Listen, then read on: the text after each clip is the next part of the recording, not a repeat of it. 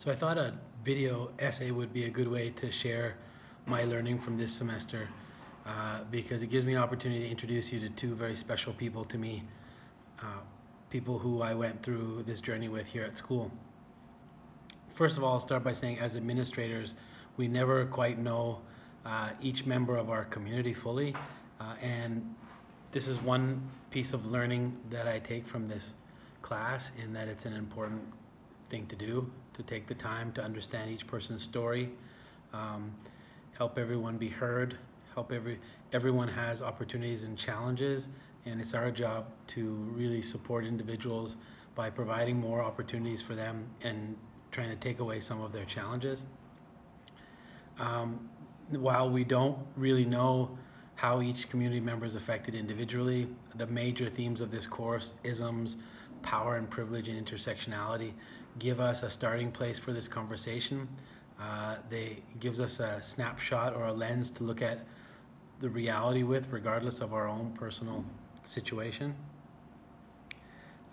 And speaking directly to intersectionality, I feel like that, more than any of them, really tries to highlight the intersection between each individual story and the corporate or the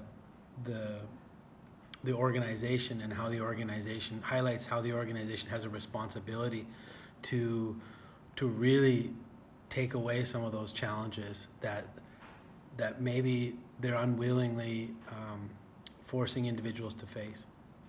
So the result of this course for me was a raised level of awareness and sensitivity for other people's stories. This is definitely going to allow me as a leader to engage in important dialogue and be a part of change in the future, which I'm appreciative of.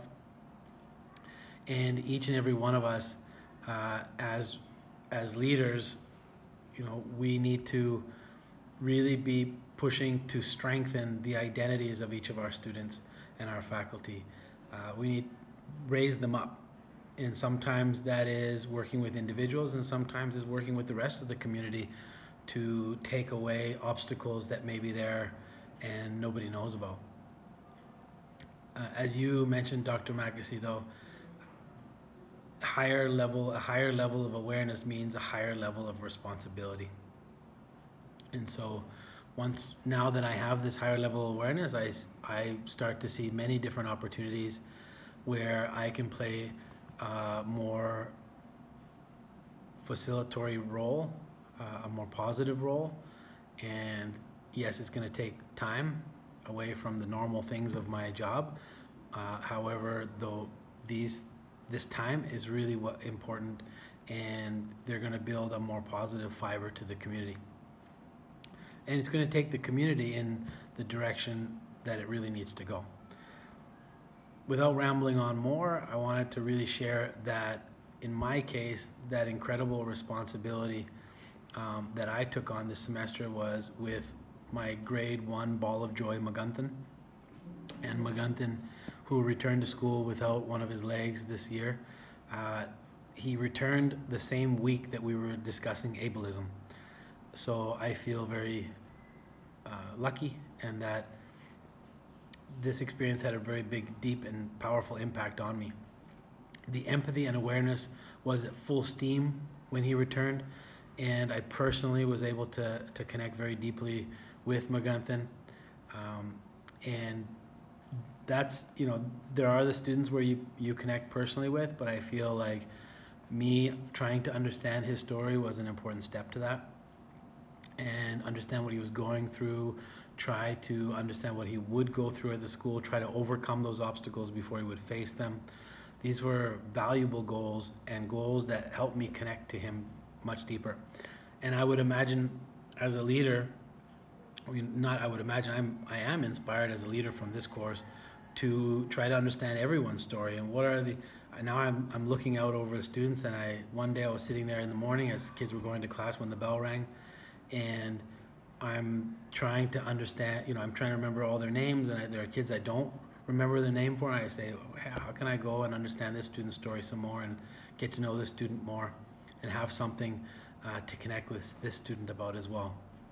I feel that's very important, and something that this experience has brought to me.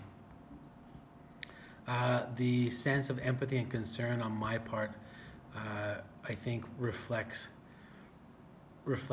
my learning from this course. I've always been empathetic and concerned, but I feel like this course has brought deeper levels of awareness of my own privilege and my own responsibility. So I think that's it. Now, one thing that I mentioned last night in our group session was I feel like I was very successful as a leader in this situation. I feel thankful that I was in this course for this, but I also hope that this level of awareness that I have and sensitivity resurfaces when the next ISM issue related to ISMs comes across my desk, and that I'm able to pay tribute to my success in this class and my responsibility to social justice and providing what's needed to encourage, support, and build up the next student that needs my support, or the next staff member that needs my support when that situation comes across. And I'm sure I will. I feel like if I can keep this conversation going, if I can continue to be reflective, I feel like this course has made a valuable impact on my personal practice. So thank you, Dr. Makdisi, and I'm going to leave you now with, I want to introduce you to Magunthan, and I pulled him aside and I asked him, how have you felt being back at school? Because before he was at school after his accident, he was at home for 2-3 months, and he was really dying to get back at school, but he was sad because he thought people would make fun of his leg. He thought he would have too many challenges at school. And I feel like how he is and the smile on his face right now is something that you gotta see. Also, Miss Ashy, who is the most wonderful teacher, who's worked with him and spent extra time these last few weeks, and have been she's been the one person a part of this process that I've kind of implemented since learning about that he was going to return. And so when she speaks, she's going to speak to the types of course concepts that I applied directly here. And she's going to speak to them and not really know about them, because they're just things they're just part of the way in which we were able to accommodate Magunthan upon his return. So here is Magunthan and Miss Ashy. Okay, this is the camera right there. Right there, look at that little dot and say, hey Magunthan, how are you? How you been? Have you enjoyed I wanted to, there's something called a Christmas dragon. Oh really? Tell me about that one. A story? Sure. That Christmas dragon was the Santa's pet. Santa's pet. Okay. And then that dragon helped Santa give presents all over the world. A dragon did? Did he not burn the presents? No, he didn't. He didn't have fire breath. Oh, that's good. That's a very helpful dragon. And then Did on you read his this in a tail, book? yeah, on his tail, he had a sack attached to his tail. Wow. So it could give presents all over the world. That is cool, yeah. Isn't that neat? That's neat. So how have you been feeling? You're glad to be back at school? Yes. Yeah. You tell me the best part about being back at school. I liked the part when it's snack time. You like snack time. You don't get snack time at home, do you? Not like here. What's for snack? It's usually a treat, isn't it? Yeah. How are you feeling getting around school? Is it easier for you now? Yes. Yeah, what makes it easier for you? What's the easiest? You're getting stronger. Yeah. And I'm going faster. On the wheelchair? Oh, you're going faster walking. Do you still use that wheelchair that your dad bought you? Yes, for the cafeteria. Just for the cafeteria, okay. Is there anybody especially nice to you at school? Only boys. Only boys? No, I know a bunch of girls in your class that are always nice to you. So, I know the girl that helps me the most.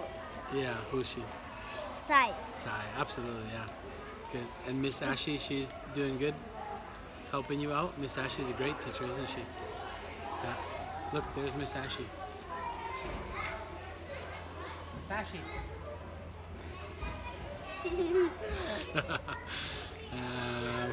Let's take the picture of the line. What about? Oh yeah, Let's we'll go take back the out there. picture of the line. Okay, hold on. Flip it around then. Just flip I had it. to flip it around. That's a good question. I don't think you can. Okay, we'll take a picture of the line. This Jasmine. Here comes everybody. I guess we're gonna go get a picture up there. I'll take it. All right. So I'm happy that you're back at school with us, and let's stronger and stronger by the day. No? Yes. Awesome. Okay, let's end this interview. Next time. Until next time. Doo-doo-doo. Off it. Hi, Ashi. Hey, So Martin. this is Maganthan's teacher. Hi. Hey, this is for my class.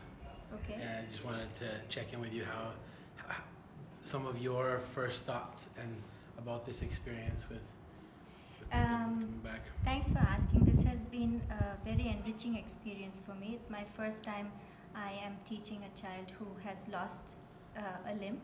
And Mukundan is a very special person. He's made life very easy for me and for the class because of his openness and his willingness to work and to take the challenges as it's a new life for him. So the experiences have been very positive, and Mukundan is just a great little boy to work with and to generate a class. Our mindset, our class mindset has changed. We've had a growth mindset change where children in the class have looked for being caring and respectful that comes from within, and this shows their integrity. So thanks to Mukundan, that life is quite smooth and beautiful with him in the class. So what were some of the things that we did before he came back and while he's been back that you believe were important parts of his success now? When we heard about Mukundan, the first thing Martin and the head of school did was to ensure that it's wheelchair friendly. So 2 or 3 weeks before Mukundan came, the school put those ramps in place. But it was really nice when Mukundan came to class that he was already almost free of using the wheelchair and was very comfortable on his crutch. So that was one thing we put in place. We also talked to all the specialist teachers, especially the PE teachers, to see how they can modify and help with games and swimming. He is practicing to swim at home right now before he gets into the school pool.